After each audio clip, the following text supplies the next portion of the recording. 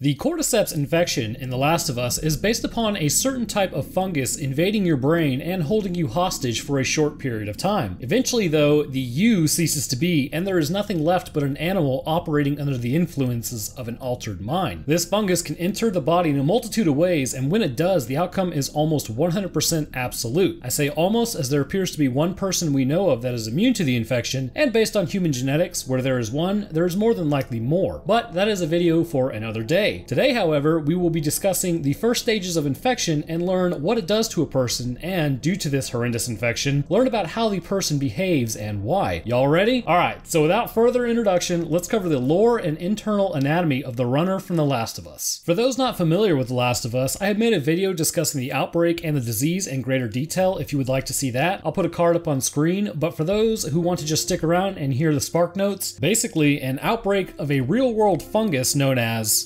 Cordyceps unilateralis made the leap from insects to humans, more than likely using monkeys as a carrier before crossing over into the human infection form. The crops brought up from South America contained this fungus, and upon being eaten, changed the host into a bloodthirsty nightmare. The infection was absolute in the early stages, annihilating cities before spreading into more rural areas. The governments of the world fell quite quickly as they were not able to manage this type of infection, and no natural or synthetic immunities were found. This led to the collapse of society and an authoritarian government in the United States, as millions of infected were walking the street. 60% of the human population was infected and then began to either infect or eat other people. The infection takes over the host by infecting their brains. Upon entering the body, it will travel to the cerebrospinal fluid, where it will begin a very minor incubation period before the effects on the individual can be seen. As time passes, the infection becomes worse, yielding something likened to an animal more than a human. Alright, so basically you are all caught up now. So let's continue with the first episode discussing the runner. The plight of the runner is honestly quite tragic. Not only has this person been infected, meaning it's basically a game over scenario for them, but they are still very much alive and functioning throughout the infection's progression until their cerebrum has reached a certain level of damage that the person is no longer thinking. Unfortunately, this could take quite a while, so the person is along for the ride in the meantime. In fact, you can almost liken it to Private Jenkins in Halo almost. Upon his infection from the Flood, he didn't fully change into a combat form, and his mind was still functional. He could feel pretty much everything happening in his body. Bones snapping, muscle and skin ripping, nerves being torn apart. This was a lot like the runner in reality. They are conscious throughout the process of their infection, and any attacks they suffer brought on by the cordyceps, say like another human defending themselves, they too will feel this. But how is it possible they do all this but still do not control themselves? Again, the tale is quite tragic. When a person is either bitten or breathes in the spores containing the cordyceps fungus, it will quickly make its way into the bloodstream. Here, it easily catches a free ride to the cerebrospinal fluid. The spinal fluid is a type of fluid that surrounds the spine and runs throughout your head. It supports the brain tissue with mechanical pressure, but also provides a buffer to prevent damage, as well as provide an area for the immune system to operate should there be a brain infection. This is where the cordyceps fungus thrives. In this area, it begins its rapid growth. 1 to 2 days after being bitten or inhaling the spores, the host will begin to exhibit symptoms of aggression and irritation. But why exactly does this happen? So from here on out, I am going to refer to the cerebrospinal fluid as CSF, so just as a heads up, because saying that is actually somewhat of a tongue twister. Anyhow, the location of the CSF ventricles run right next to an area of the brain that if it was located anywhere else, we probably would not have aggressive infected. This area is called the limbic system. The limbic system is responsible for a multitude of happenings in the body, but one portion in particular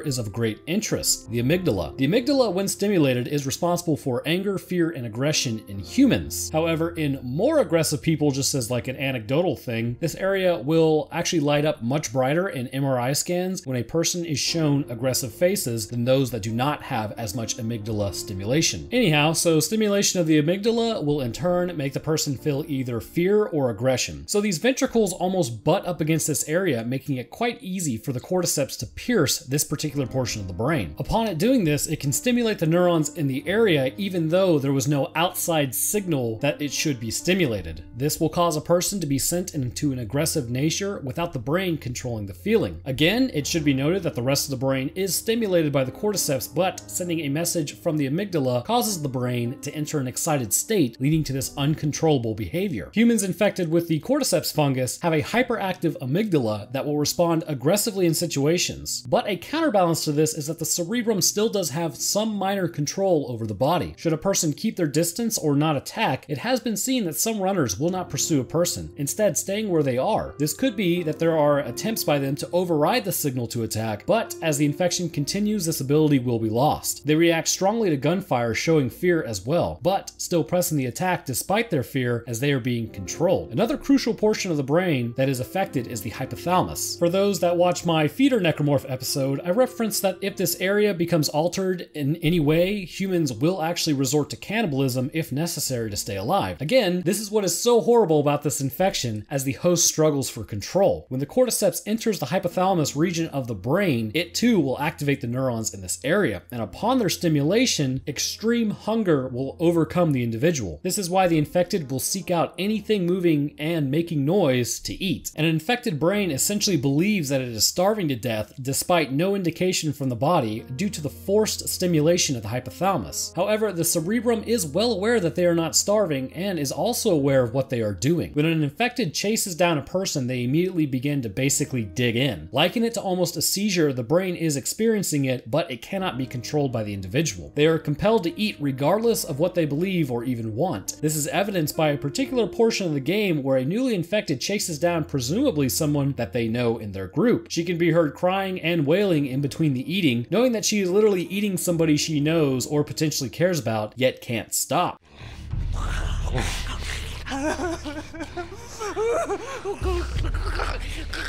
Another portion of the brain heavily altered by the cordyceps is the optic nerve and subsequently the eyes of the person. When the cordyceps enters the optic nerve, this is actually a great disadvantage to the infected as it begins to affect their ability to actually see. The cordyceps presumably would destroy the nervous tissue in the area via pressure, which in turn would cause blind spots and tunnel vision for the infected. As this infection progresses, they will lose their sight entirely. For the time being though, the fungus begins to collect in the eyes themselves. This causes the bioluminescence to glow orange. They're still able to see for the most part, but it should be noted that there are more than likely some effects happening to the occipital lobe. Due to the close location with the cerebral spinal fluid, cordyceps more than likely has entered this area early on as well. Any information taken in by the remaining optic nerve transmitted to the occipital lobe would essentially stimulate the area and thus the cordyceps, which would then activate other portions of the brain even more. Not to mention the still naturally functioning areas of this brain would still be working as well, all essentially informing your location to the brain and thus the fungus. Another majorly interesting area of the brain that is arguably the last bit of resistance we see out of this person is the cerebellum. The cerebellum is responsible for the motor control and movement of a human. Think of it as almost a mini brain at the base of your normal brain. It is tasked with keeping us up and moving. It is surrounded by cerebral spinal fluid as well. And I know I said I was going to say CSF, but it's just interchangeable. I know, man, old habits die hard.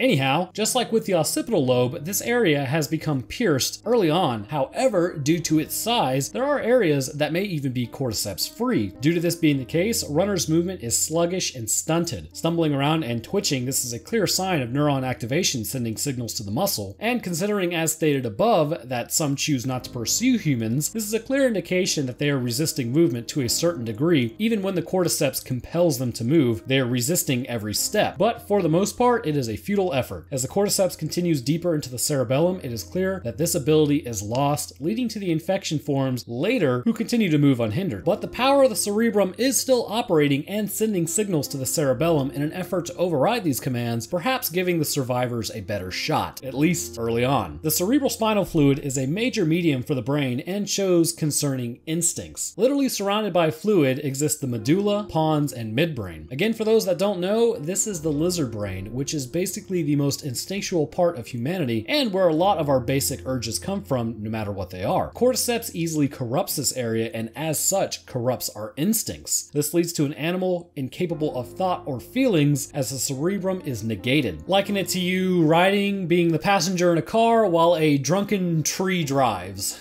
That's basically the Cordyceps infection. The last leaves you trapped inside your own head for a time. Unable to move at will, act, speak. You are literally in a body with your eyesight as it goes dark and you eat others around you. Eventually, however, the Cordyceps will destroy the cerebrum as seen in later infection forms, but for the time, the runner is simply a person stuck in a 30-70 split for control with this fungus. You may be asking, but Roanoke, considering the immune system has a large presence in the cerebrospinal fluid, wouldn't the body fight? Well, it appears that the in-game lore matches the real-life lore. They essentially state that the immune system is not activated, which disturbingly holds up in real life as well. Cordyceps is a known immune system suppressant in humans and is used for medical purposes right now. So it's helpful in our universe, but in the Last of Us universe, it appears as though the immunosuppressant properties stop the body from fighting back entirely. And this is based upon a log, so spoiler alert, I really suppose, but this game's been out for a while, concerning Ellie's immunity, which I'm going to be covering in much greater detail in a later episode. She has antibodies that actually attack and destroy the fungus effectively. There is speculation as to why this is the case, but just know that your immune system appears to never become activated at the presence of the fungus, and kind of ironically, the fungus is what gives your immune system the all clear, everything's okay. There may be some ways around this by stimulating the immune system to attack a similar disease by using HLA markers. That would require us though to find something close enough to the Cordyceps. Talking about that Last of Us Part 2, playa! The morphology of a runner is very simplistic, as it's basically just you and I, with a few minor exceptions such as skin rashes and eyes that glow and look off in different directions. There really is nothing too noteworthy about the changes, as they all seem to be internal in this runner. So there you have it, the internal anatomy changes as well as lore on the runner. Pretty terrifying, right? Well, perhaps it's a scientist in me, but if I could really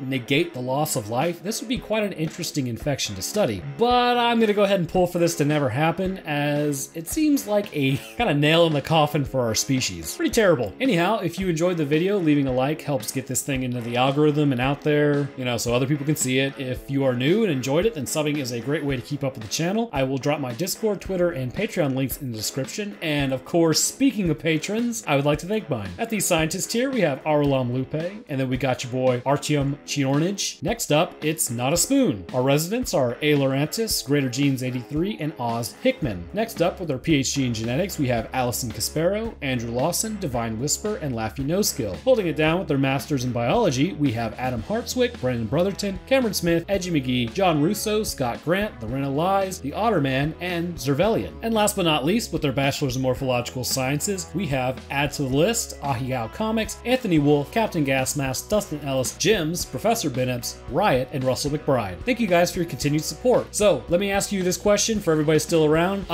Straight up, do demons actually have a really high internal body temperature? I can't find any information on it. I believe they might, but I'm doing a collaboration and it's all predicated on these body temperatures. So if you know anything about any of this, say it down in the comments because I'm going to read them. So thank you guys for watching, and I will see y'all in the next one.